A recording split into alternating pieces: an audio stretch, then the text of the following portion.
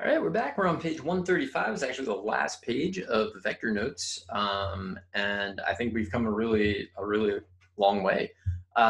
We've learned a lot of stuff, and we're just going to keep going, doing problems that we sort of know how to do. Maybe we don't know exactly how to do, but we know all the things that are necessary. So let's see what we can do. So first problem, use vectors to show that the points 3, 5, 7, 17, and -2, -10 are collinear. So this is kind of an interesting idea. And what I'm basically going to do is I'm going to say, like, if I have 3 points, so let's say that they're like not collinear, I guess, and I draw my vectors. Well, if they're not collinear, then the vector, so this only works if you have 3 points, by the way. I'm going to use the same initial point. So here's my initial point.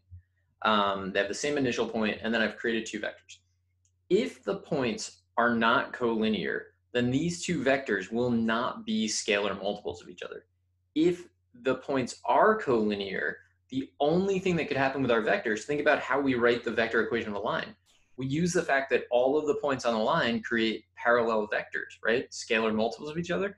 We're going to basically use that. So let's see what happens. So I'm going to say that this is the point 3, 5, and then you definitely don't want to worry about the accuracy of your drawing. You just want to get an idea, right? So let's call this like A, B, and C, I guess. So the vector AB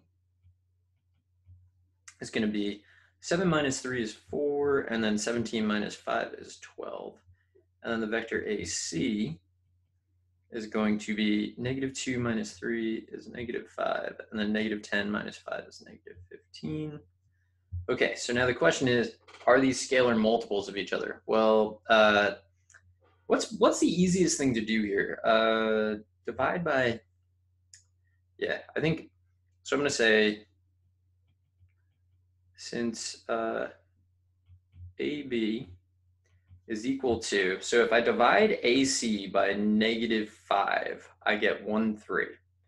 And then if I multiply that by 4, I get 4 12. So I'm going to say it's -4/5 of AC, AB, and AC are parallel. Therefore, AB and C are collinear. So if I had 4 points, this wouldn't work necessarily, right? So 4 points, what could have happened is you could have this and then this, right? You can actually get 2 parallel vectors that aren't from the same line. Like there's no way to know in that scenario. But in this case, because what we have is only 3 points, we can do this, right? They share a point, they share their initial point, and then their terminal points go wherever. These must be collinear because the vectors are parallel. So same idea sort of works in reverse, right? So if we do A, B, C, I'm going to find the vector AB. So I pretty much always use the same initial point. So like I'm going to find AB and I'll find AC. So AB is 4 and 12. So it's actually the same vector. AC is going to be -5 minus 17. And so since -5 over 4 does not equal -17 over 12, there doesn't exist a K. There's no K. There is no K. If I'm not mistaken, this symbol, well, this is there exists. I think this symbol must be there does not exist. I haven't used that symbol in a long time, if that is a symbol. So I'm just going to say there is no K such that AB equals K times AC. Therefore, AB and C are not collinear. And that's all we really need. If they were collinear, they would have been parallel. They're not parallel, and so they can't be collinear. All right. So that's like something that you kind of know how to do, but maybe you don't realize you know how to do. And we run into that a lot. You have to really, it's hard because like I don't know how to make you think this way. but you really want to like try to think of new and different ways to use the material that we've learned.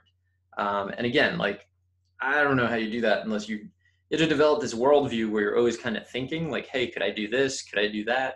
And then you just try it. We have a lot of technology things that we can try to like use to help us. So it's not always diving in with this giant algebraic thing. Let the cast do it for you, whatever. Let's take a look at the next one. So the angle formed by placing the vectors 3, 0. So that's key. This is a well-defined vector, 3, 0, and AB. So AB we don't know necessarily. At the origin is 140 degrees. Okay, but then the length of AB is 6. Find A and B. I think we can definitely do this. So let's start with a picture. So let's say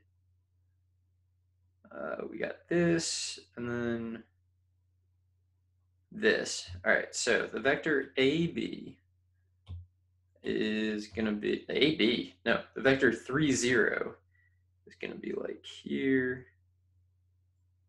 Right, so that's 3, 0. And then AB and this vector form an angle of 100 and I don't know what color that is. Maybe it's that color. 140 degrees. But we don't know which way, right? So it could be that it's like this, right? Where this could be AB, and this would be 140 degrees. Or it could be that it's like this, where this is 140 degrees. There's no way to know. But what's nice is that, so I guess I should say this is negative 140. We know the magnitude of the vector. So this could be AB. I know the magnitude is 6. And so since I know the magnitude is 6, I can actually, I'm like already basically done with this. So what if I just say that AB could be 6, which is the magnitude. And then if I go this way, all I have to do is cosine and sine, right? So it's cosine of 140, sine of 140. And that's as good as it's going to get. We can get a decimal, but that's actually as good as it'll get. The decimal will just be an approximation. If we go the other way, we get, it still has a magnitude of 6, and now its direction angle will be the cosine of negative 140 and the sine of negative 140. So what made this work is that the angle that we're not the angle, the vector, the first given vector, 3, 0, just happens to be on the x-axis. So like the 140 degrees is the angle that you're rotating. So this is like a pretty straightforward problem. The next problem is a little less straightforward. Same basic idea. So these, I guess if you wanted, you could use a calculator. So we'll use calculator for approximation. And I don't think we really need to do that, but you're more than welcome to try it out. This one's a little different, right? So here we have a vector 3, 1 and another vector AB, and then the angle is still 140. The length is still 6. We want to find A and B. So I'm going to start off with another picture in the hopes that it kind of makes clear what's going on, which it may or may not. I don't know. So 3, 1, let's say is like here. And then if I go 140 degrees in either direction, I'm going to get to where I'm going. So I don't know, 140 degrees, maybe, let's say like here. All right, so we'll say that this is 140 degrees. So that's the angle between the vectors. So that's key. So what can I do here? I feel like I have to tackle this in a slightly different way because I don't know, well, I don't have to, but I want to, I guess, is what I'm saying. Like I could find the direction angle for this. Like this is the arctan of 1/3. And then I could just do that the direction angle is the arctan of 1/3 plus 140, or the arctan of 1/3 minus 140, multiplied by 6, and it's like kind of done. I would prefer to do it a different way, but that would work. So like check that and see if it works. In fact, I'll do it on the calculator in a minute and see if it did work. I'm going to do something a little different. I'm going to say, I know the angle between them, right? So I know that the cosine of 140 degrees should be the dot product, which would be 3a plus b, which if we call this u and v, then this is u dot v. The magnitude of a is the square root of 10. The magnitude, not the magnitude of a, the magnitude of u is square root of 10. The magnitude of v is given. The magnitude of v is 6, so I already know that. So I can just multiply by 6. Okay, so this is an equation that has two unknowns. I don't know what to really do with it, but that's one equation with two unknowns. And then I also, what else do I know? I know, because I know the magnitude. I know the magnitude of AB is 6, so I know that a squared plus b squared is 6 squared. It's 36. This is two equations, two unknowns. So let's use a calculator to solve it. So let's see. So we're going to the calculator, and we'll see what we get. So I'm going to try both. So I'm going to do the system of equations, which I think is the way to go. But I'll also do the other one where it's like a little less thinking, but sometimes less thinking is worse, right? Like it's always like think smarter, not harder or whatever. But like also sometimes hard thinking is a good thing to do. So let's see. I want to solve. So I just changed to degrees.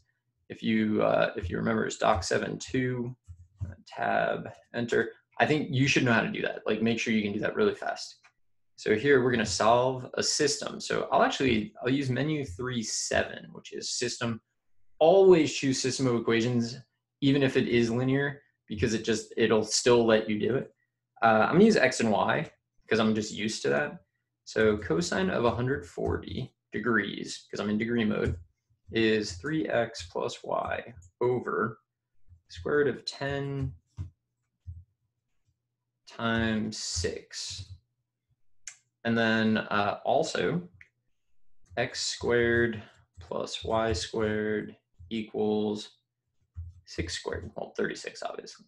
And I'm gonna get a decimal, or decimals I should say. So I'm getting that, remember x is a and y is actually b. So I'm getting that AB could be negative 5.58, let's say 0, I guess. And then 2.205, or negative 3.141, negative 5.112. Okay, so I think those are my answers. So now let me try it the other way. The other way I was thinking of doing it was like 6 times cosine of 140 plus. So I'm going to use arctan of 1/3, and the reason I'm using that is because the vector is 3, 1, so inverse tangent of 1/3 would be its direction angle. So this should, I think this should work. Sine of 140. I should have made this here, like a good way to do this is this. Like I'm going to call this Z or T or whatever you want. Z. So I'm going to do Z equals 140 plus arctan of 1/3. So this I think should work. So that gives me, yeah, it gives me the first answer. And then I think I should be able to do arctan and then minus 140 and get the other answer, which I do. So, I mean, that's totally a fine way to do it. I think that the first way, though, gives you like a little more insight into what's going on, perhaps. Maybe not. I don't know. But anyway, I think that's pretty good. I'm going to stop the video here. I'm going to go back to the notes and then stop the video. And maybe actually let me write down, I'll write down that other method. So do 6 cosine of 140 plus tan inverse. You know what? How about this? Let's do the arctan tan inverse of 1/3, and then I'll say plus or minus 140 degrees, comma, sine of the same. So tan inverse of 1/3 plus or minus 140 degrees. Something I don't like about this answer, I don't know, like it's the right answer. I don't really like that method as much. I don't know why. Maybe I'm just biased because I prefer to do it the other way. Who could say? Anyway, we're done, right? So we're done with vectors, I think. We're never done with vectors, but we're done with learning the basics. Now it's going to be like every time they come up, we're just like, oh, remember that, remember that. Maybe we should use vectors to solve this. They just become something that we do. And that's good though, because we're learning. So anyway, I'll see you in the next set of notes, which I think are about complex numbers. So we'll find out when we get there.